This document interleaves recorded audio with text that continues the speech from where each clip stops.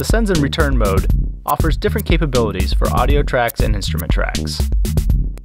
If you have an audio track selected, it's much the same as clips mode, allowing you to trigger clips, but the left sliders are mapped to control up to 4 sends.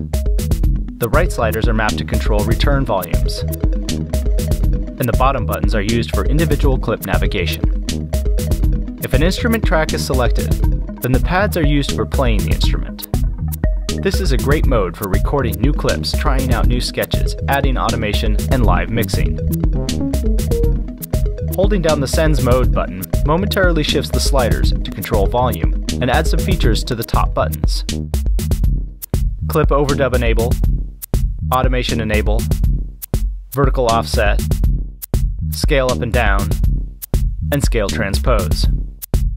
There are several scales available to choose from, and the scale selection can be easily edited in the JavaScript code. The vertical offset refers to the spacing between rows on the pads. The default is like a guitar. Each row is 4 steps higher in pitch. If you change the spacing, you can get different relationships of notes, but using the same finger patterns. Transpose simply shifts the pads up a step, accessing more octaves.